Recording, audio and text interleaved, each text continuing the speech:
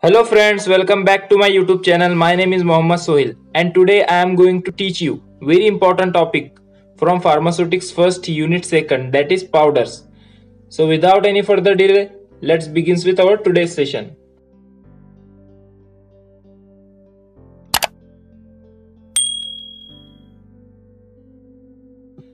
In this lecture we are going to learn definition of powders, classification of powders, advantages and disadvantages of powders.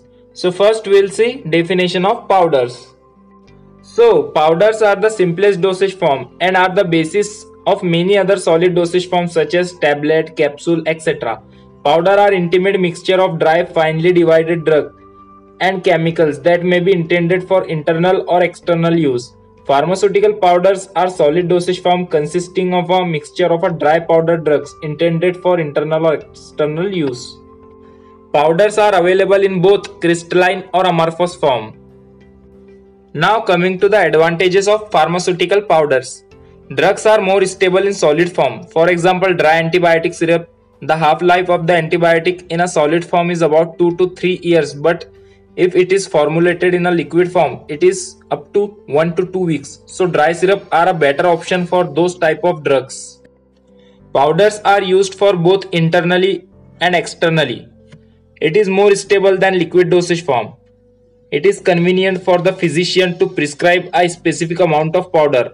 Onset of action is faster as compared to tablet, capsule because it is easy in dissolved in body fluid.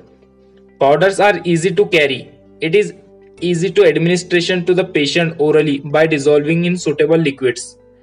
Due to high surface area, powder show fast dissolution and gives the quick onset of action. It can be administered easily to infants and young children who are unable to swallow tablet or capsules. Now coming to the disadvantages of pharmaceutical powder. The masking of unpleasant taste is a big problem in powders. Second, less convenient to carry as compared to tablet and capsule. Less accuracy in dispensing potent drug in powder dosage form. We cannot supply drugs in powder dosage form which are degraded in the stomach. Drugs have bitter taste, nausea and unpleasant taste cannot be administered in powder form. So these are the disadvantages or advantages of powders. Now coming to the classification of powders. So there are total 5 classes of powders. First, bulk powder for external use.